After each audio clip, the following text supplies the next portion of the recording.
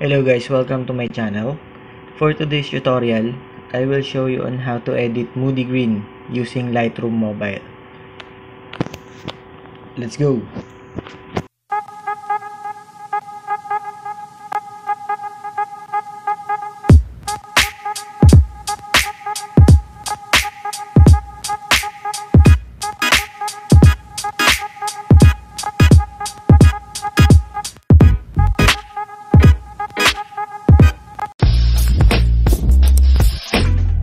Okay guys, go to lights. Set the exposure to -54.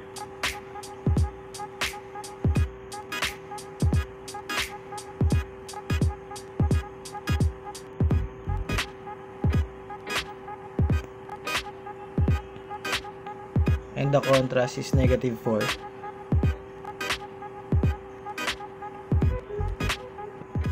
And the highlights is -86.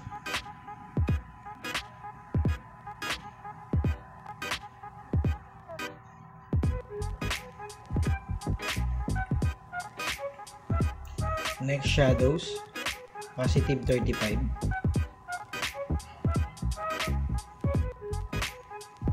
And the whites, -4.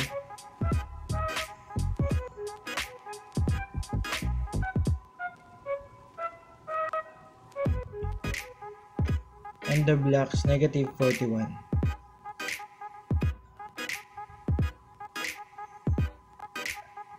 Next, tap the curve,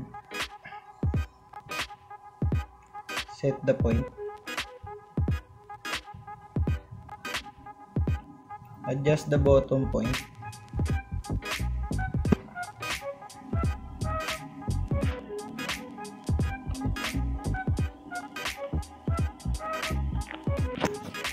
okay, then go to color,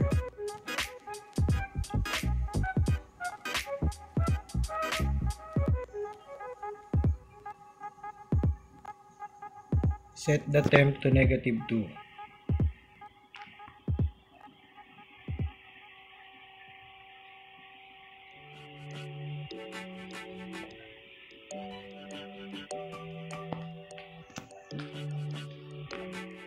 Tint is -41.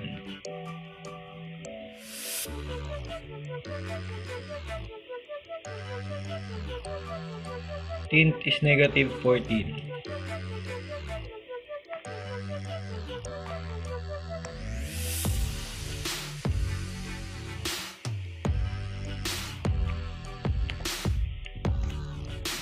Vibrance -4.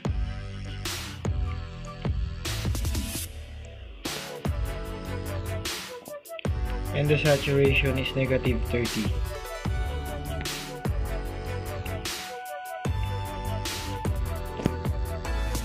Then go to mix. Go to green. Set the hue to -48.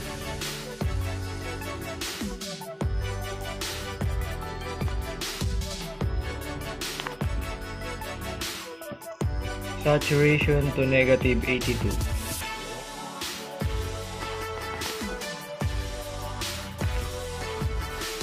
Luminance is -57.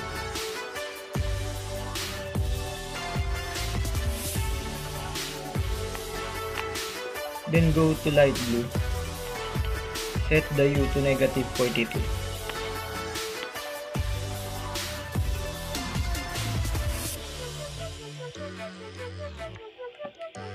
And saturation is -82.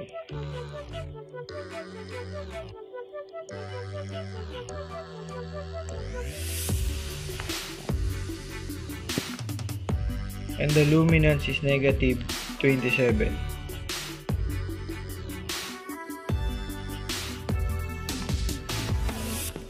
Then go to blue. Set the hue to -6.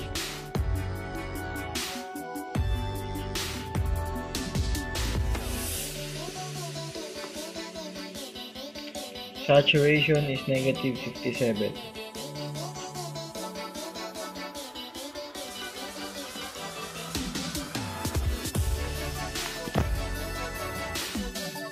Luminance is negative 22.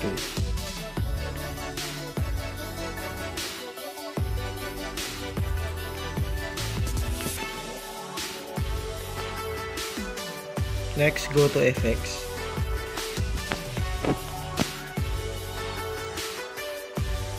Set the texture to positive 6.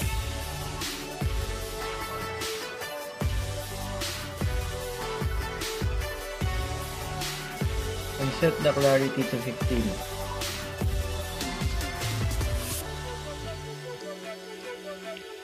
Dehaze, positive 9.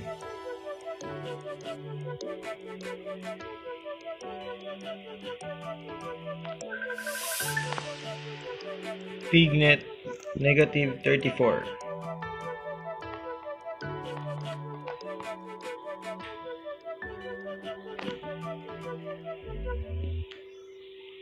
And the feather, positive 60.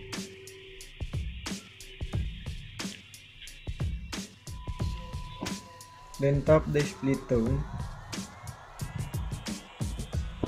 Set the highlights. Hue is 128 and then saturation is 5.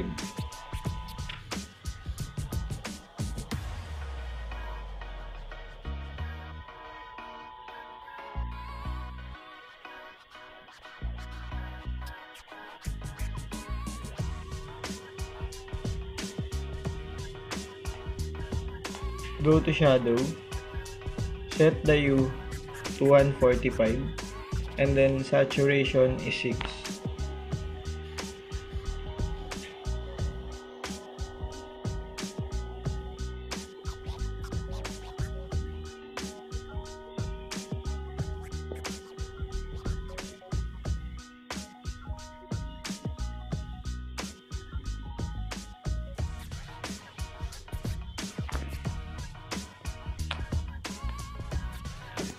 Okay, go to sharpening, set the sharpening to positive 10.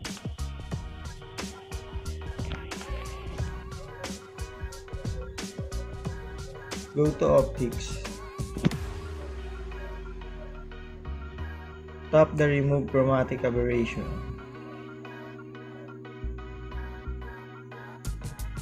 Okay guys. And now this is the final output of our Moody Green preset. Thank you for watching guys. Please don't forget to subscribe to my YouTube channel and hit the bell button para lagi kang updated sa mga preset na i-upload natin sa YouTube.